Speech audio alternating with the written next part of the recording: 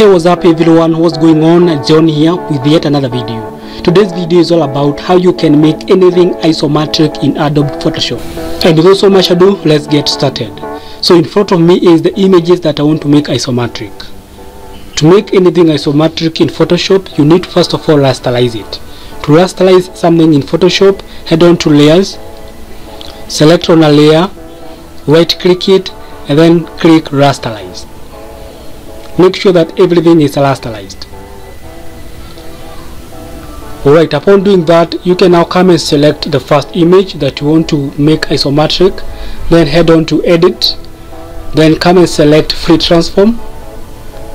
And the first thing that you want to do is to rotate this.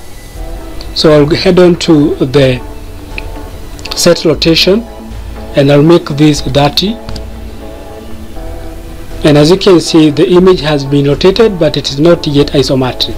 So to make it isometric, I'll head on to the horizontal scale and I'll make this -30. And as you can see, the image now looks isometric. So I can just come and say OK.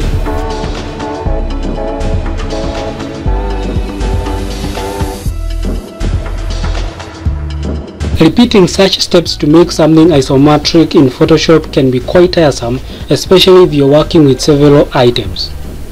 What if you take advantage of actions? Actions helps you to record every action that you do in Photoshop, and if you want to repeat it in future, you can just click a play button. Let me show you how this works.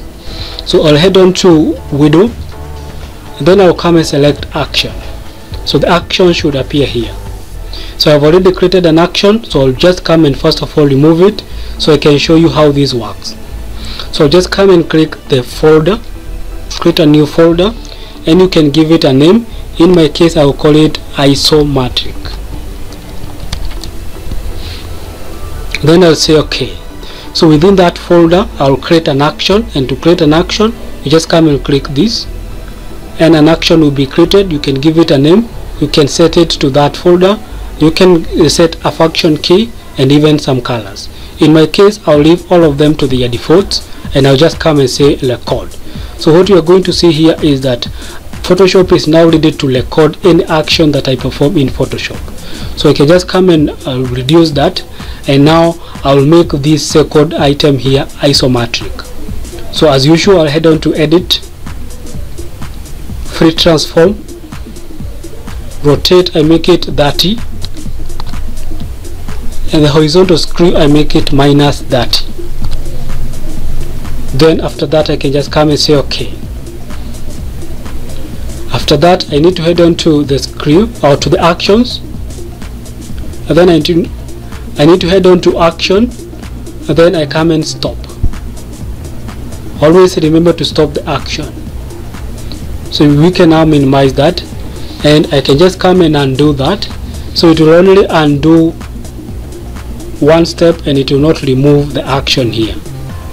So I can now just come and click this item here, go to action, and then I can just come and play, and the item will be made isometric. I can just come and click this, click on play, and the item is made to look isometric. Cool. So I can just come and organize.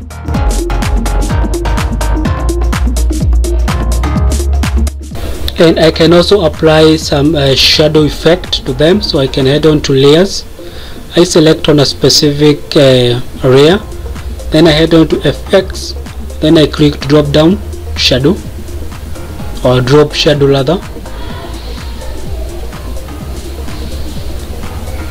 Then I'll come and make this 20.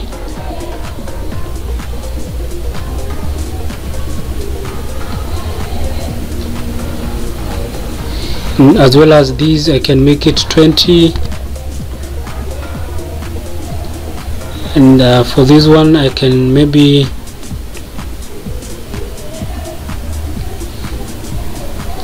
set it to 0 and maybe 45.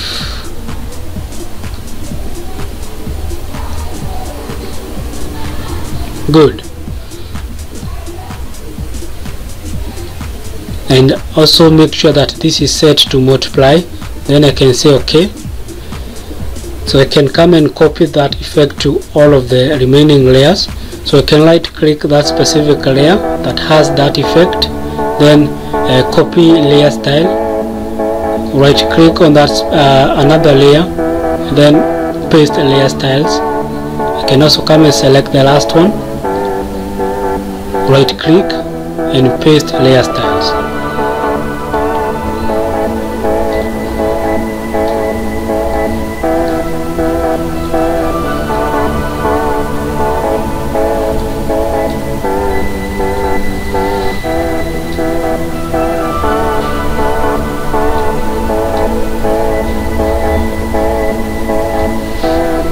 And that's how you can be able to basically make anything isometric in Photoshop.